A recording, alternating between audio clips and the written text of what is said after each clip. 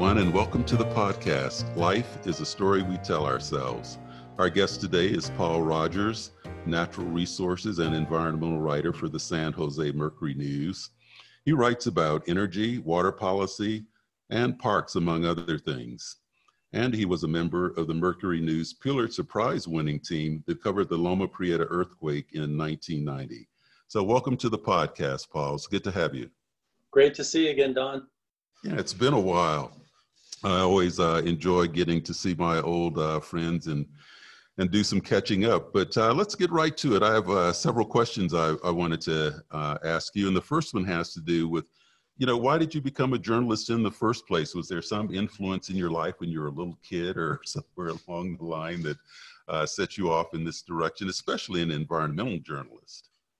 Yeah, journalism is a funny career because you really get a lot of wonderful access. You sort of get a front row seat to history. You get to meet amazing people, go to amazing places. You also come under a lot of heat from the public because you write things that people don't like. And so I wish I could say that I had a great epiphany as a young person, with watching Edward R. Murrow or reading the New York Times or something like that, reading about John Peter Zenger and the early foundations of American democracy. Actually, I wanted to be a movie director when I was a kid. I read a lot of comic books. I read some newspapers, but I used to make little movies with an 8mm camera, and I would take clay models, and I would make things like dinosaurs and alligators, and I'd have them chase people around, and I'd do this sort of frame by frame thing. And I thought, if I could get paid to do this, this would be great. And I went and I told my parents, I want to be a movie director. And they said, oh, you're never going to make any money. And so I sort of thought, well, what's the next thing I could do? Maybe I could go into television and make television. And so when I graduated from high school in Cincinnati, Ohio, I went to Indiana University and I became a telecommunications major. As part of that, you had to do a couple of journalism classes. And so I went down to Ernie Pyle Hall, the journalism building. I had an old manual Royal typewriter from the 1940s that was there at the school. And I learned how to interview people, and I loved it. And I thought it was the funnest thing you could ever do. And pretty soon, a couple of years later, I was covering the 1988 presidential campaign for this newspaper. I was going to see Ronald Reagan speak and other people speak. And I would write stories and then compare what I had written to what the real reporters at the Chicago Tribune or the Louisville Courier Journal or those places. And I learned more doing that than anything else. And I really never looked back. And I've been doing it ever since I was 19 years old. So you were a storyteller. I mean, it sounded like to me from what you said, you wanted to tell stories from the time that you were young. And I can tell from your writing. I mean, I've been reading your stuff and you've written about me, and they were all stories and great stories. And that's why I wanted you on the show, because this is Life is a Story We Tell Ourselves. And I think journalists are storytellers. And that's a lot of the motivation. And I think the best of the journalists somehow tease out, those stories that mean a lot to us in life and make people have their own individual insights into things. So my next question is, tell me, what's the state of environmental journalism in the U.S. today? I mean, I read the papers and look at the news. I hardly see the environment mentioned at all anymore. Yeah, it's tough. Journalism as an industry, particularly newspaper journalism, has really lost a lot of capacity in the last 20 years, basically. The newspapers used to be incredibly powerful profit centers because they were the only game in town. If you owned a printing press, you had all the power to earn revenue from ads. We remember the days when if you had a garage sale, you had to pay $50 or $100 for a little help wanted ad, right? 3 or 4 lines in the back of the paper. And newspaper publishers used to make hundreds of millions of dollars with that monopoly. But then what happened, and let me back up, because of all that profit, that enabled them to have very large staffs, hundreds of reporters spread all over the world in foreign bureaus, people who could specialize in certain beats. And then what happened with the internet coming along, the three ways that newspapers made money all were dramatically disrupted. So those three ways are by selling subscriptions to the newspaper, because now you can get a lot of it for free online, right? The weather, the sports scores, movie reviews. Second are what we call display ads, ads for movies or department stores, things like that. A lot of those migrated online. And finally are those help wanted ads that I mentioned. Now people don't take out help wanted ads. They put ads on Craigslist and they sell things on eBay. And so what's happened is the revenues that newspapers used to make have gone way, way, way down. And so they don't have the profits. And even though there are more people than ever reading the news online, the traditional business model of newspapers is broken. And newspapers are reinventing themselves right now, where they're trying to sell people online subscriptions. But putting the toothpaste back in the tube when people have been used to getting it for free is challenging. And all that is to say, with less revenue, there are fewer reporters. There's more consolidation in the industry. And I think there are some bright spots.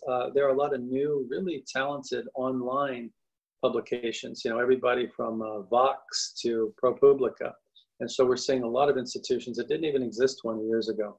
But this fracturing of media and a lot of the money going online has really hurt newspapers.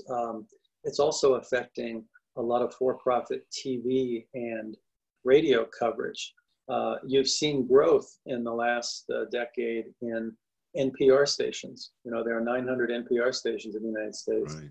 And they've been doing pretty well because they have a different business model, right? It's based on members. And so they have taken up some of the slack, but it's still a difficult time for journalists at a time when we need journalism and democracy to shine a light on things more than ever. Well, does some of it have to do with the fact that there are so many other things that are going on in the world today that the environment, environmentalism, the environmental movement has taken a back seat to those things? I think some of that is true. It is hard to argue with editors when we have the worst pandemic in 100 years going on around the world. We have the biggest challenge to the United States since World War II. That other stories should take precedence over that immediate, house on fire kind of coverage. So just like when we have a big earthquake in California, this story, the COVID story, is sort of an all hands on deck where it doesn't really matter what the beat is and everybody covers the news. And that's happening at all media companies. I do think also, though, that part of the coverage is driven by what leaders do. So in California, when Jerry Brown was governor over the last 8 years, as you know, he focused a lot on renewable energy, climate change, ways that states and localities could lead. And so there were a lot of stories written in California about electric cars and solar power and things that governments could do to encourage those. And so when leaders set agendas, whatever those may be, whether it's Teddy Roosevelt in national parks, Richard Nixon with the EPA, Jerry Brown with climate change, the coverage follows that. We also cover breaking news. As you remember, in 1989, when the Exxon Valdez hit Bly Reef in Alaska, suddenly every network TV station beefed up their environmental coverage. CNN created an environment team, and President Bush Bush 1 went to some global summits talking about climate change and other environmental issues. So the coverage kind of waxes and wanes, based on what leaders are doing and based on what else is happening. Well, you mentioned what leaders are doing, and of course, the most recent press in the environment has to do. It's a negative story. If you love the environment, that is, and it has to do with the recent decisions from the Trump administration to roll back some of the NEPA regulations, supposedly to make it easier for work to be done mostly by government agencies. And so there has been a lot of environmental articles and press around negative things. And as you say, things that leadership has done, particularly in this administration. Yeah, I mean, the interesting thing about President Trump and the environment, his administration has worked to roll back dozens and dozens of environmental laws and standards, some of which go back to President Nixon, as you mentioned. NEPA. As I recall, NEPA, the National Environmental Policy Act, was passed in 1969.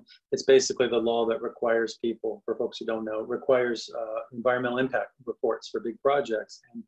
And what's been happening as the Trump administration weakens or chips away at some of these laws, they are often sued by environmental groups and states, and it doesn't quite get as much coverage, but those folks filing the lawsuits are winning a lot of these lawsuits. In some cases, 70, 80, 90% of these rule changes have been blocked. I did a story last year about how California has consistently been blocking and outsmarting the Trump administration. The Trump administration was pushing for more offshore oil drilling off the coast of California. So Jerry Brown signed a law that made it illegal to build new pipelines in state waters from the shoreline out to 3 miles. So you can put an offshore oil rig 10 miles offshore in federal waters, but you can't get the oil to the shore. So those kind of things. And as you know, when administrations change, things flip quickly. So I anticipate a lot of these laws that aren't, or these lawsuits that aren't settled, if Joe Biden wins the presidency, what his administration will do is settle many of them very quickly on terms that basically roll back what Trump had done and put it back to the original. So there's a lot at stake in the election.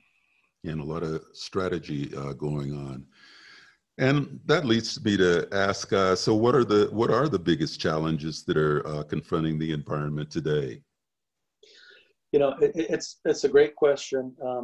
And one of the things that I've tried to work hard on over my career is to remind people that the world isn't just about failures. There's a lot of successes that happen in the world. There are a lot of people who've worked very hard to make the world better. And sometimes that gets lost in news coverage, particularly in environmental news coverage.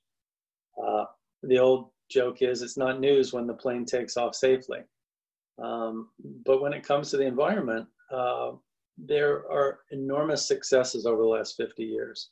We've got dramatically cleaner air than we had in the 1970s because of the Clean Air Act and other laws. We have dramatically clean water. Basically, every community in America has recycling when others didn't.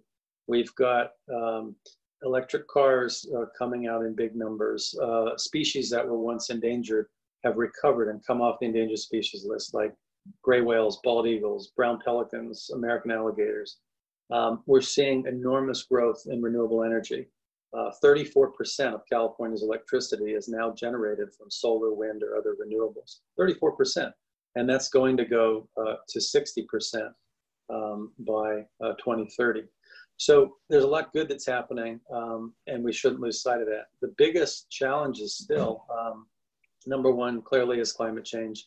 The 10 hottest years on Earth since 1880, when we first began modern temperature records, 140 years ago.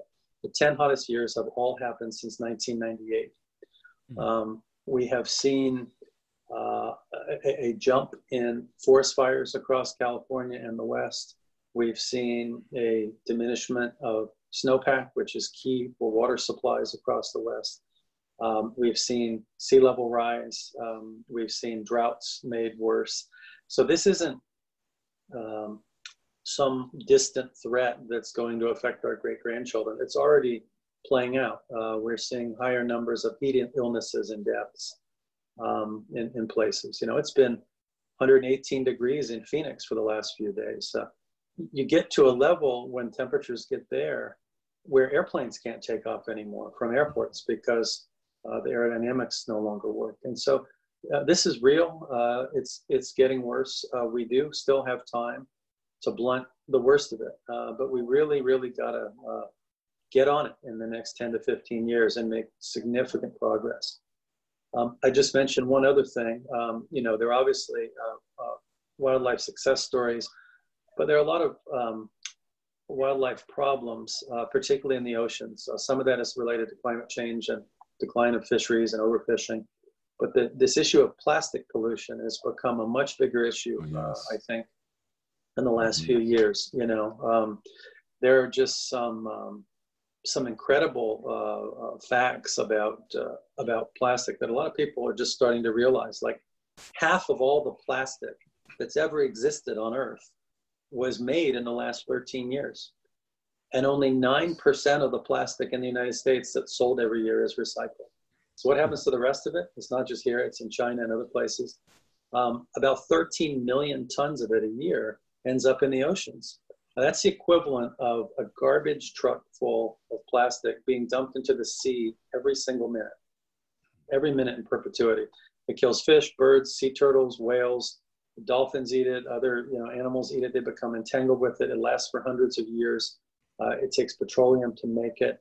And at the current rate, some studies have shown there's going to be more plastic in the ocean by 2050 than fish. And most of it is broken into tiny little bits of confetti floating just below the surface. So that is something we've got to get a handle on as well. Right. Well, there have been success stories, I understand, around plastic cleanup as well. There are numerous philanthropic efforts, and numerous companies have realized that it's a problem, but it sounds like the problem is so big, it's going to be difficult, like climate change, to get a handle on and to get ahead of. Yeah, I think this is one where once it gets into the ocean, I mean, there's some really well-meaning attempts to go and get it and clean it up, but the oceans are so vast, as you know, it's very difficult. When you think of, like, you can sail for 1,000 miles off the West Coast and not hit anything. And think of like two or three Texases out there and having to like mow the grass back and forth with a boat to pick it up. It just is mind-boggling. So a lot of experts I talk to say, the solution is kind of twofold. You need to require companies to make compostable plastic, and also laws which would require the companies that make it to be responsible for it. California has a couple of bills pending right now that would basically require them to set up recycling programs, and then them to take it back, and them to reduce the volume, so that it's not something that corporations are creating and then the rest of us are left to pick up. When you ignore the environmental impact, you're also ignoring or not factoring in all of the economic aspects of what you're doing. So you mentioned the responsibility of these companies when they do their ledgers, generally speaking, and try to say, well, what's the bottom line? Of course, they don't figure in the cost of environmental pollution or the cost of what's happening to their with their products, which they should figure in. And even if we as consumers end up having to pay more, that's far better than having to pay with the destruction of our oceans in the future. So why not pay 50 cents more for a compostable plastic container than having to pay in untold death and destruction in the oceans? It just it makes absolutely no sense, and companies need to take responsibility. And as you know, there are, from being in state government and federal government, there are lots of different ways to go after some of these things. You can offer incentives for companies. You can put a tiny fee on something that everybody buys to help create grants and other funding pots for things. We require different levels of accountability in different industries. The mining industry, and they don't always do it that great, but they're required when they dig a mine to reclaim it and to clean it up when they're finished. And if you rent a house from somebody, you have to pick up the garbage before you get your deposit back, right? Exactly. So it's not a new concept. Yeah, it's not. Well, I hope you'll keep writing about those things and put pressure on those folks to make those kinds of changes. Don, let me just mention one other thing that I did mention. It's really important. Oh, sure, absolutely. The environmental justice issue, I think, is so important. We have seen pollution affect different groups of people in society differently, whether it's farm workers in California being exposed to pesticides or having drinking water that doesn't meet health standards because there are chemicals in it, or whether we see communities of color in places near ports like Long Beach or the Port of Oakland, where you have a lot of diesel pollution. You know, diesel pollution, and I've been covering this a little bit lately because California has been passing tougher rules on trucks, but there's about 40 different carcinogens in diesel soot. Diesel's used all over the world, and those particles are arguably the most dangerous type of air pollution. They lodge deep in people's lungs. They can exacerbate asthma, heart disease, they cause cancer. And as we do more and more science on this, we find that the people who live closest to freeways, within 500 feet of highways, have the highest burden. The people who live near ports with all the trucks and all the ships have the highest burden. And so you see high rates of asthma in a lot of communities. And it's clearly it's a civil rights issue as much as it's an environmental issue. And I think society writ large needs to focus more on that. Yes, and there was a focus on it at one time. It's interesting how these things wax and wane, and we're going to talk about the Land and Water Conservation Fund in a minute. But several years ago, there was a real focus on environmental justice. A lot of resources went into it. It was something that was written about a lot. And I'm always interested in a storytelling or a journalistic way how certain things kind of just fall out of favor, even though they're extremely important. People stop paying attention to them. And so you as a journalist, how do you get, people to listen when certain things people just go, oh, well, that's old news? And I guess you as a journalist hear that all the time. Oh yeah, it's tough. The root word of newspaper is new, right? So yes. It's like, what do you got for me today? What's new? Tell me something I don't know. And I think that's one of the shortcomings of a lot of journalism is we love to cover the big breaking thing, but then the follow-up isn't always as good as it can be. And part of that is because a lot of folks don't cover beats for a long time. So we have new people coming in and out all the time. There isn't the institutional memory sometimes. Sometimes it's, as I mentioned earlier, what are the leaders focusing on? A lot of times to get broad news coverage, you need what we in the business call a news peg or a news hook. Like, what is the reason for doing this story now? What's happening? Is there a new lawsuit? Is there a new, pollution incident? Is there a new bill being introduced? Is there a protest? We need sort of something to cover usually in the journalism world. It's not that hard to find those hooks, but when you have fewer journalists in general, because of the economic issues I mentioned earlier, it's harder to free people up to not just be covering the breaking news. And on top of that, when you have this 24-hour news cycle now where everything we write has got to be posted right away on the web, we send it out on social media, which is great for the public. They get all the news quick. But for journalists, it means, you're quickly trying to post breaking news quite often, and there's less time to do the step back analysis, contextual kind of stories. Yeah. Understand. Well, I mentioned the Land and Water Conservation Fund, and I kind of want to segue to talk about that. There's a new effort to revitalize the Land and Water Conservation Fund, and I'll just say a few words about it to introduce the subject. The Land and Water Conservation Fund was first enacted way back in 1965. It was funded by Outer Continental Shelf oil royalties, and it was meant to be an even split of funding between state and local and federal funding for everything from new parks and open space to fish and wildlife preserves to playgrounds in cities. And the fund, the Land and Water Conservation Fund, has not been fully funded. It was originally close to $1 billion fund that was supposed to, again, be split evenly between the states and federal mandates or federal purchases. So a lot of our national parks were purchased with the Land and Water Conservation Fund. Most of our playgrounds in cities were built with Land and Water Conservation Fund money.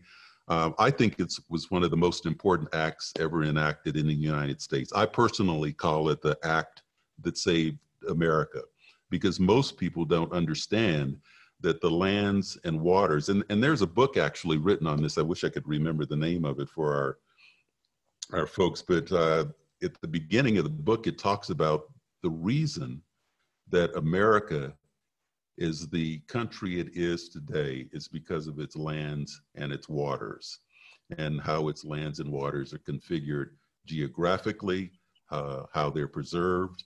And so the Land and Water Conservation Act did things that actually made America a stronger country. And it's hard to get people to see those connections. You've written about it a lot. So why don't you tell us about this new act, the Great American Outdoors Act, that recently passed the Senate, and the recent efforts to try to revitalize the Land and Water Conservation Fund. Yeah, this new law is a big deal. And let me just say first, I really, I agree with you. Those who watched the Ken Burns PBS special about national parks, remember he called national parks America's best idea. Now, I happen to disagree. I think the Bill of Rights is America's best idea, but national parks is very close behind that. And if you think about it, the concept of parks, national parks, state parks, local parks, is one of the most profoundly democratic ideas that you can have. It says, let's break thousands of years of tradition and say the best places in nature aren't just for rich people. They're not just for kings. It's not the king's lands that you can't go in. The best places, the Yosemites, the Grand Canyons, the Acadias, places like that are for everybody, no matter what your station in life, or no matter how much money you have or how little money you have. And that, to me, is a profoundly important American idea. And the Land and Water Conservation Fund, as you say, started in the 1960s. It started in the Eisenhower administration, out of a task force looking at, like, what do we do with all these kids from the coming back after the war, the baby boom? We got to have places for them to go on vacation and places for them to play Little League baseball. And so, as you say, it was a genius move to say, let's take the royalties these companies are paying to the government to drill for offshore oil. It's not a new tax. They're already paying it. Let's put $900 million a year into national parks, state parks, local parks.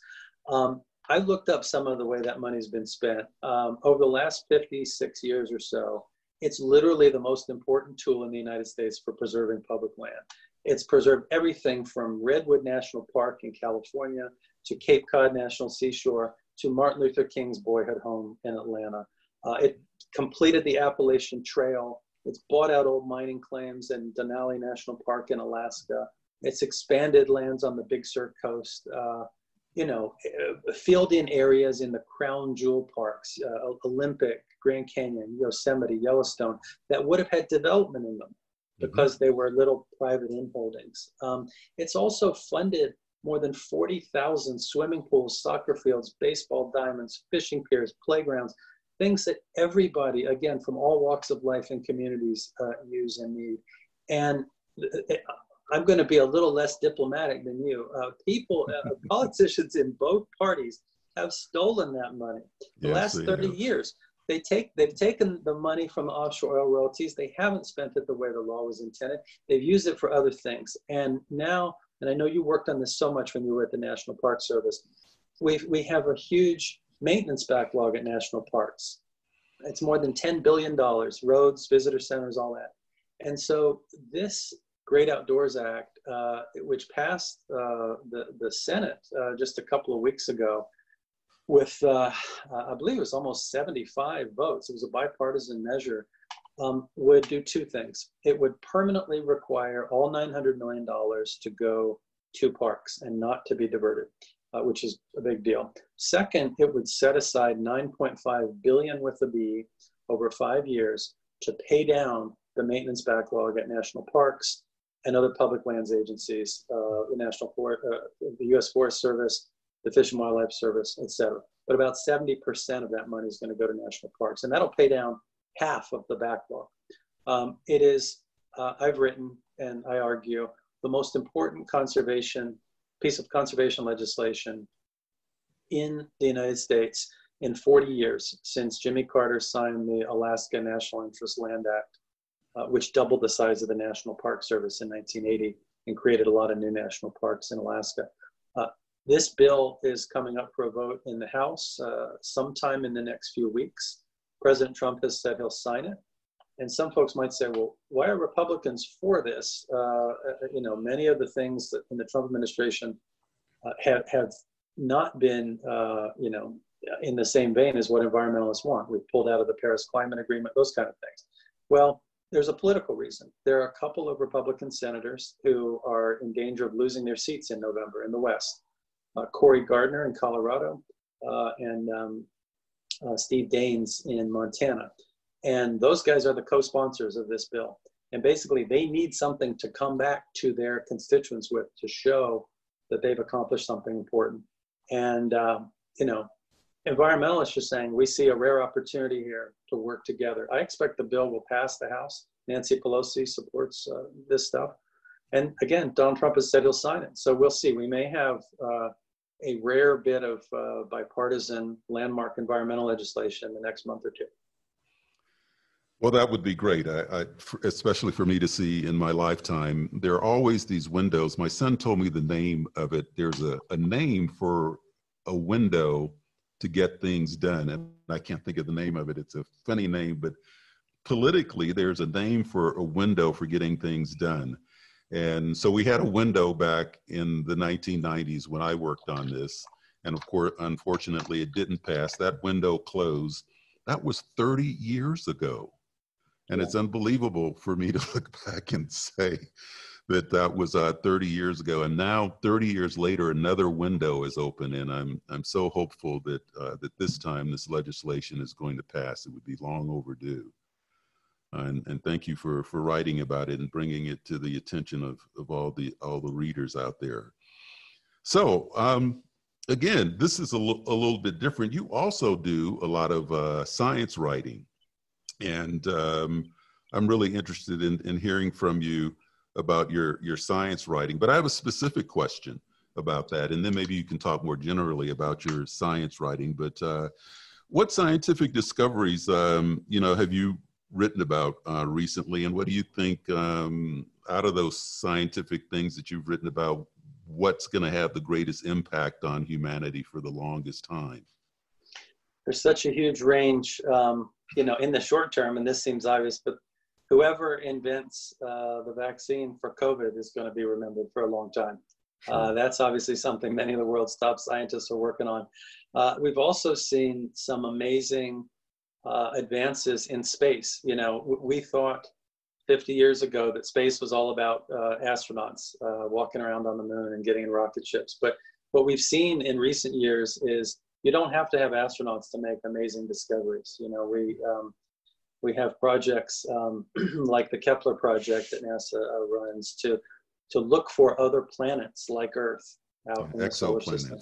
Exoplanets and in the universe, and we've found more than 2,000 of those, which is pretty amazing, including many that are in the so-called Goldilocks zone, where you're not too cold, you're too far away from a sun, and you're not too hot that nothing can live there. So the next step, of course, is to point our radio telescopes at those Goldilocks planets that look like they might have some promise and listen to see if they're making any noise. That to me is fascinating. On the environmental front, I think the invention of the electric car is profoundly important when you look at how much of climate change comes from transportation. And depending on where you are, it's like a third of the emissions or more. Electric cars just 10 years ago were a tiny niche for hobbyists. And now there are more than 500,000 driving around in California. The prices are coming way down. There are a number of European countries, I want to say 6 or 7, that have banned the sale of new cars with internal combustion engines starting in 2030 or 2035. And I think it's something that you could see California do in the next few years.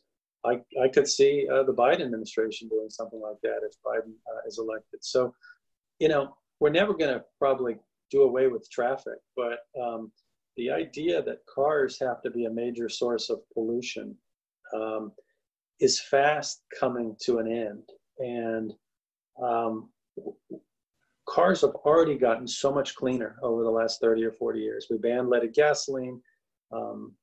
We have catalytic converters. We have smog checks. The average new car you burn today that burns gasoline emits 1 or 2% of the tailpipe pollution than a car in the 1980s, even an SUV. So cars are dramatically cleaner. That's a big part of the reason that smog is going down in a lot of places. But electric cars are the next step to really reduce our fossil fuel consumption. Well, it's interesting that you mentioned, cars. And of course, cars are about transportation, except if you look at Madison Avenue, they say they're about everything other than transportation, and that's how they sell them. But that's another story altogether.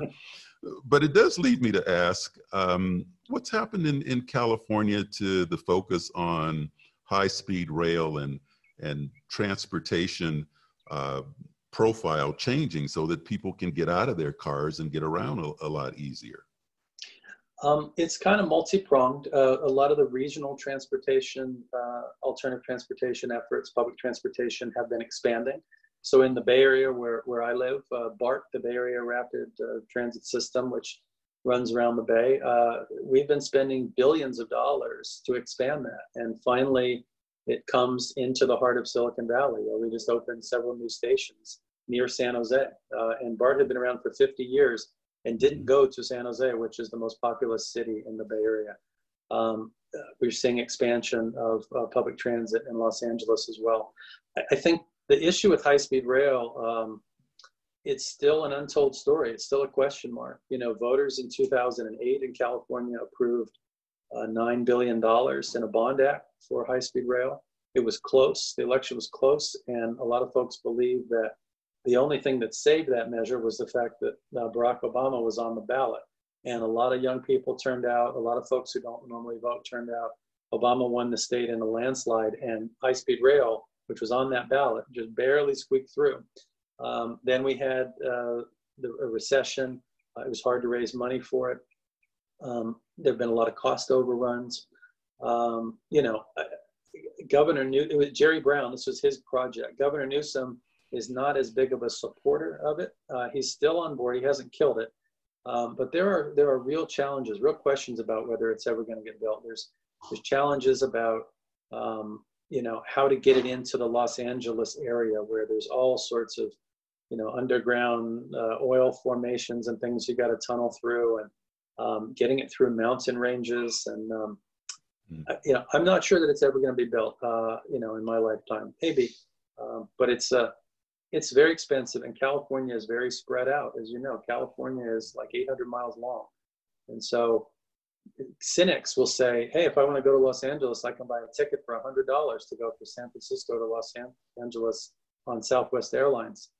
And a high-speed rail ticket is going to have to cost more than that, unless it takes a lot of subsidies. So maybe they can work it out. They worked it out in China and Japan and other countries, but many of those places are much more dense in terms of the populations. I don't know. We'll see. Yeah. Well, as an environmental journalist, I'm sure you've had a chance to visit our public lands and our national parks. Any stories you have about visits to national parks or time you and your family may have spent out in the environment and out in the wilderness?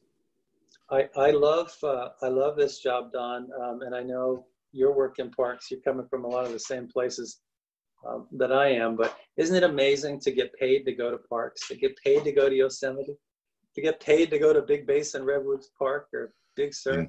Indeed.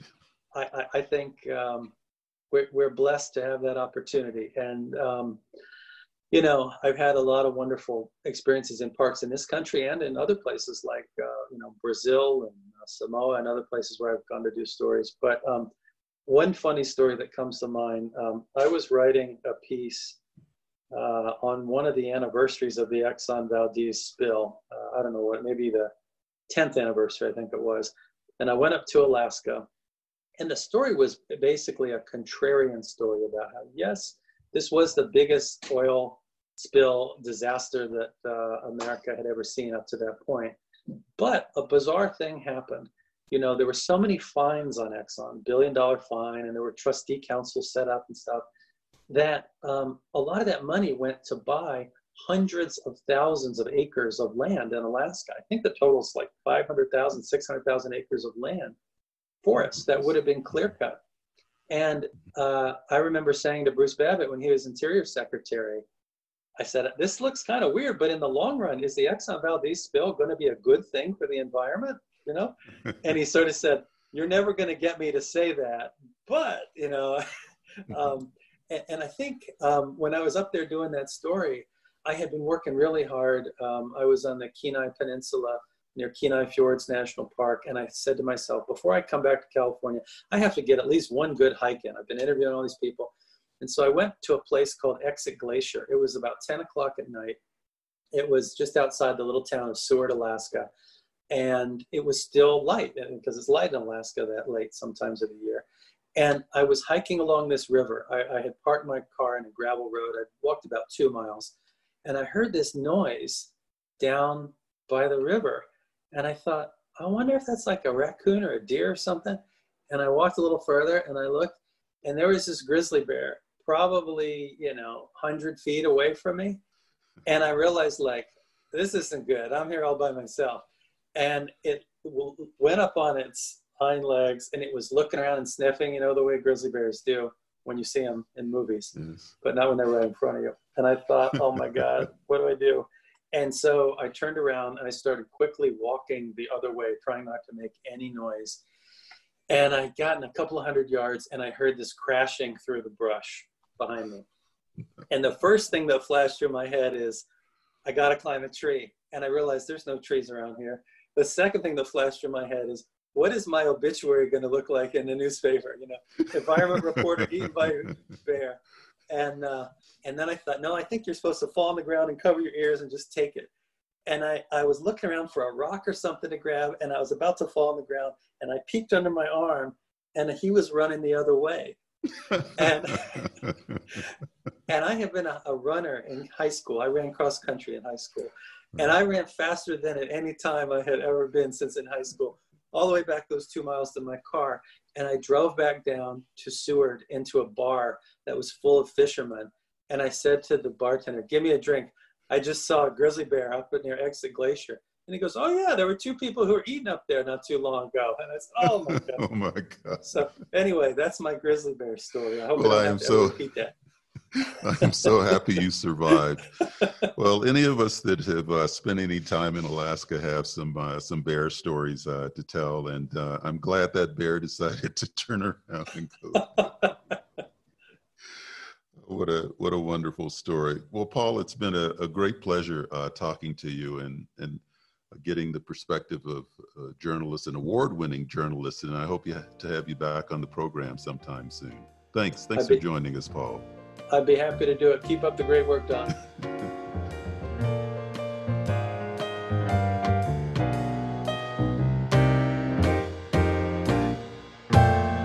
A special thank you to our wonderful guest.